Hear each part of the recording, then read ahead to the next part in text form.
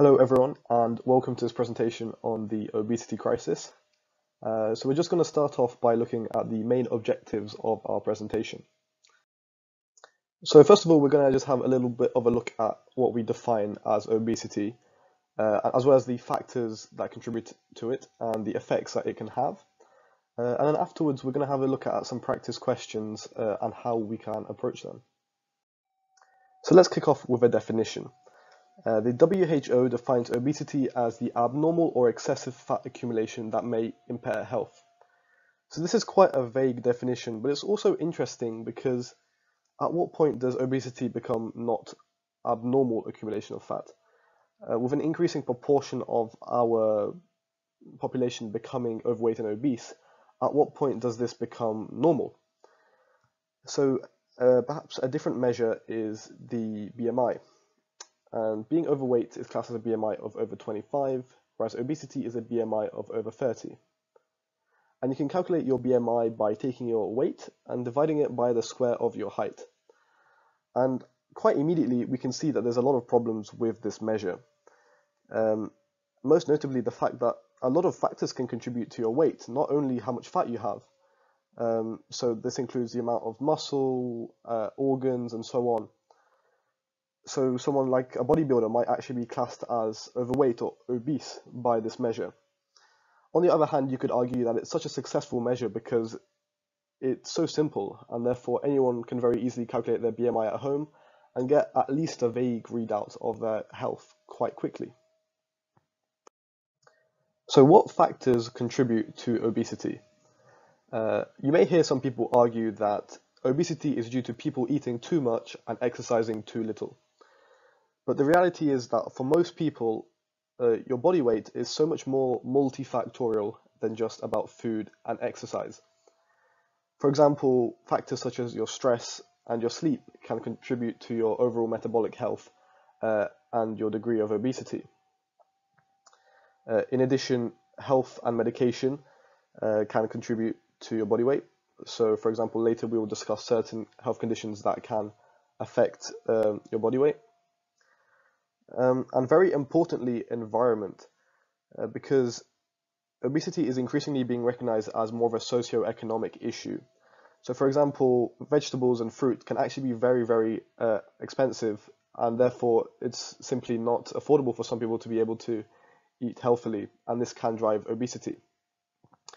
And finally, we have genetics. So not only certain health conditions, but certain genes on their own can very subtly influence your body weight. So here we have a case study that very clearly illustrates the point that obesity is not just about food and exercise. This is called Prader-Willi syndrome, which is a genetic condition caused by the loss of certain genes on chromosome 15. And it affects the hypothalamus. And the hypothalamus is a part of the brain that's involved in producing hormones that contribute to various parts of body function, notably your appetite. So Prader-Willi syndrome functions an insatiable appetite that in turn drives obesity. And while we have no direct cure for Prader-Willi syndrome, we choose to treat its consequences. So for example, sleep apnea is common in people with obesity, and we can treat this using ventilation. So perhaps you might not want to learn all the details of this case study, but it's definitely worth keeping in mind as sort of an example of the fact that genetics play a large part in obesity as well. So let's take a look at the consequences of obesity. And first of all, in terms of consequences to the individual, obesity increases the risk of various chronic conditions such as fatty liver disease, heart disease, cancer, and so on. But also it's associated with worse mental health outcomes and a poorer quality of life. And it's probably worth thinking why this might be. Is it perhaps a societal problem where we place a certain degree of stigma on being obese? And quite worryingly, obesity seems to affect quality of care. There's been a lot of studies that show that doctors show a degree of weight bias, and therefore this can influence how the patient experience is. So it's quite important to recognize that doctors and the public both play a role in the way that obesity affects individuals. And finally, obesity can affect the ability of individuals to perform exercise and participate in certain activities, which in turn can actually reinforce the obesity in the first place. In terms of consequences to the NHS, obesity-related conditions are costing the NHS over £6 billion a year, and over the last 5 years there's been a 20% increase in hospital admissions directly linked to obesity. But we have to recognize that costs are not only directly related to treating the consequences of obesity, but also in prevention campaigns, which are also very costly. So we've ticked off all our background knowledge. Let's go and take a look at how we can answer some interview questions. So here are some top tips for approaching any sort of MMI or interview questions on obesity that you may have. And first of all, it's worth remembering that obesity is super multifactorial. And it's worth chucking in a condition such as Prader-Willi to demonstrate that you understand that obesity also has genetic and environmental components to it. So the worst thing you could probably do is just to say they need to eat less, and that's it. Secondly, remember that obesity has mental consequences as well as physical ones, including the way that other people perceive you, including doctors and the rest of the public. Thirdly, obesity is different from other conditions that you may see because it is occasionally reversible. So rather than some conditions where it's a case of diagnosis and cure, a lot of people have to fight an individual battle to overcome their obesity. So the way that we consider it as medical professionals is different. Finally, be very careful with the language that you use. This topic is surrounded with stigma, and therefore some people may be offended by certain words that you use. So all that we have left to do now is have a go at some practice questions. So here is a mock interview question that you may receive. Should we focus on preventing obesity or treating its consequences? And feel free to pause the video here and have a think about how you might answer this question. So, as usual, it's important to provide a degree of a balanced argument. So here are some points for both prevention and treatment of obesity.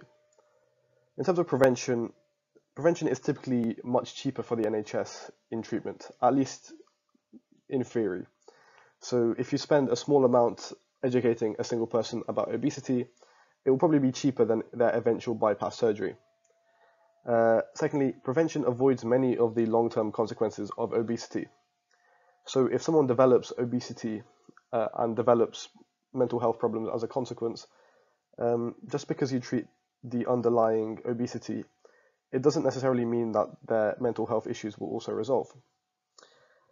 Thirdly, treatment of obesity is not usually successful, and if it is, then people typically regain a large amount of their weight, if not more than originally.